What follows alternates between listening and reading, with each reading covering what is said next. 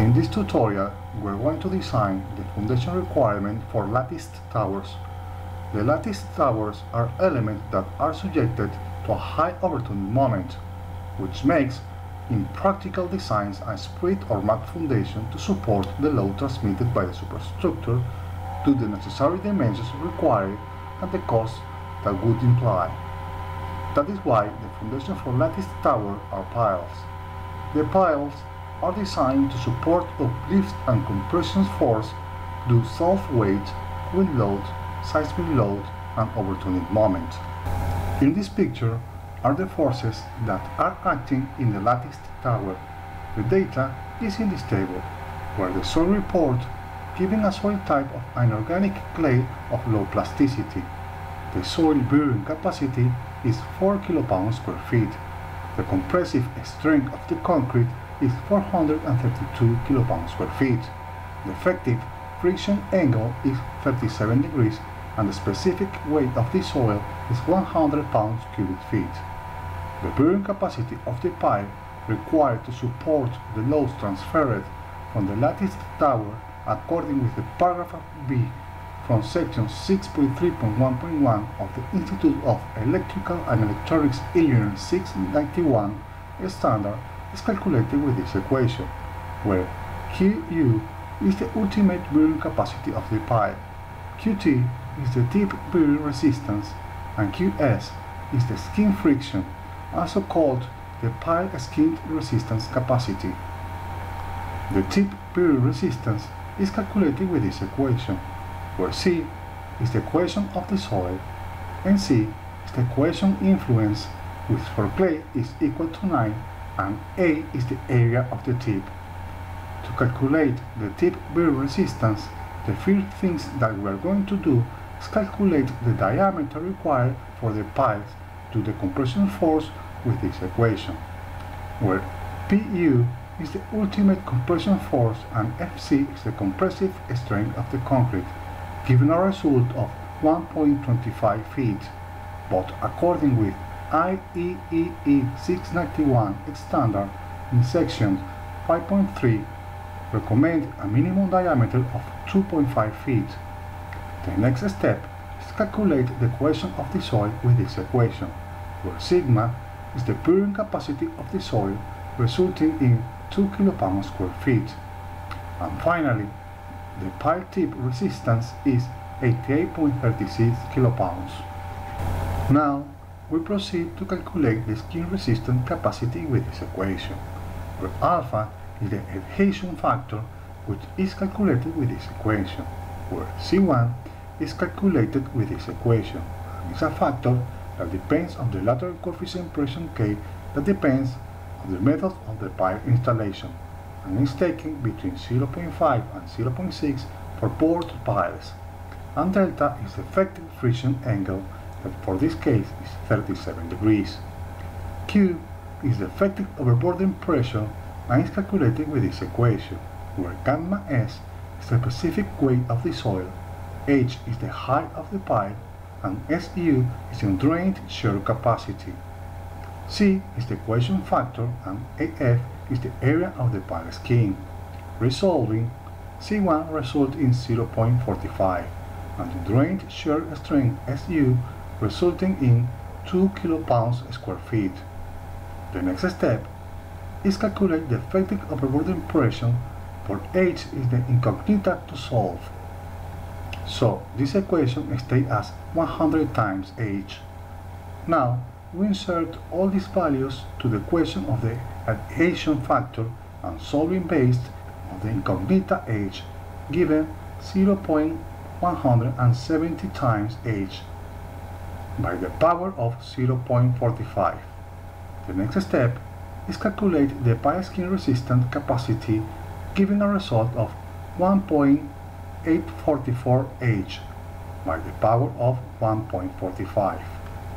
Now we proceed to calculate the bearing capacity of the pipe with this equation, where 5 is the safety factor that according with the Telecommunication Industry Association's 222G standard in section 9.4 is equal to 2. Qu is the ultimate compression capacity. Qt is the tip resistance and Qs is the skin resistance, given this equation.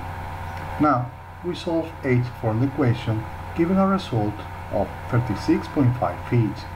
The next step is verify the uplift capacity of the pile with the equation of the section 5.3.2.1 of the IEEE 691 standard, where Qs is the uplift resistance, W is the weight of the shaft, and Qs is the skin resistance of the shaft, and is calculated with this equation, where dB are the dimensions of the pile, resulting in 340 kilopounds. The weight of the pile is 26.88 kilopounds, making the comparison with the uplift force from the analysis verification pass. The next step is determine the restraint condition of the pile. In the case of the lattice tower, normally are free head piles. Now, we calculate the internal shear force, moment and deflection of the pile with the Reese and Matlock method with these equations, where phi, m and y are the shear, moment and deflection respectively. AB, AN and AY are factors and are tabulated in graphics that you can find in specialized books. H is the horizontal force and T is the stiffness factor. The stiffness factor is calculated with this equation for normal consolidated clays, where EI are the modulus of elasticity and the inertia of the pile, and NH is the constant of modulus of subgrade reaction, which value is 4.74 kilopounds cubic feet for normal consolidated clays, resulting in 11.41 feet, and verify if it is a rigid or flexible pile by dividing the length of the pile to the stiffness factor. The result is 3.19, which means it's in the flexible side, but is enough rigid to not take in consideration the inelastic range and calculated in the elastic range. After calculating the factors AB, AM, and AY, was constructed the graphic of deflection, bending moment and shear force that act in the pile to the horizontal force transmitted from the lattice tower. The maximum shear force is 16.23 kilopounds. The maximum bending moment is 143.95 kilopounds feet, and the maximum deflection at the top of the pile is 0.77 inches.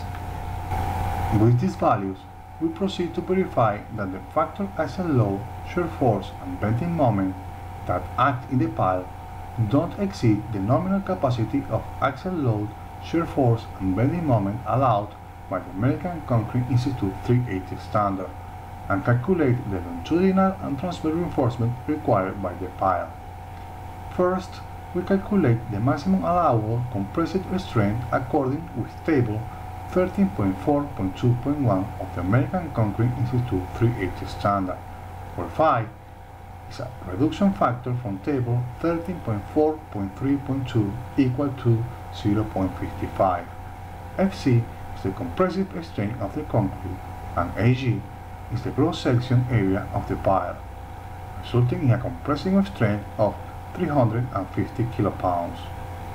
The compressive force transmitted is 211.3 kilopounds. This means that the reinforcement isn't required. However, the American Concrete Institute 380 standard in the table 18.13.5.7.1 require a minimum of 0.5% of longitudinal reinforcement ratio for the same category C, D, E, or F. The result is 3.53 square inches. We will use 8 bar number 6. The next step is calculate the nominal moment capacity of the pile through the stress-strain curve diagram. Normally, the least capacity occurs in the tension phase of the shape. Solving this equation, the nominal moment capacity is 270.26 kilopound-feet, which is greater than the factor bending moment that acts in the pile. The last step is calculate the nominal shear capacity and the shear reinforcement. The nominal shear capacity is calculated with the equation of the table 22.5.5.1 of the American Concrete Institute 380 standard, giving a result of 131.4 kilopounds, which is greater than the factor shear force that acts in the pile. The shear reinforcement is calculated with the least separation between the equations of the section 10.6.2.2 of the American Concrete Institute 380 standard, and the minimum bar type, according to the table 18.13.5.7.1, is number 4. The confinement zone is 3 diameters of the pile from the top, giving a result of 7.5 feet.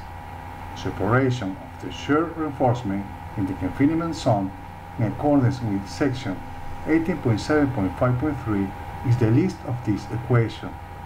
The separation of the spirals is 3 inches.